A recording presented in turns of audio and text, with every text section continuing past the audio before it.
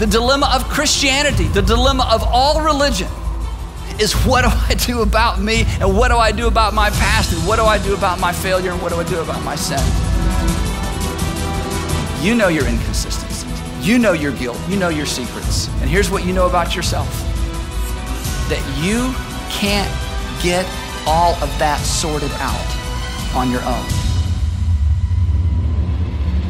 This is the question that all religion brings us to. This is the question that human experience brings us to. What if we really have fallen short? What if you're condemned before God? What if you don't measure up and you're going to be held accountable? Then do you want what's fair? Then do you want what's just? I want exactly and precisely what I deserve the least.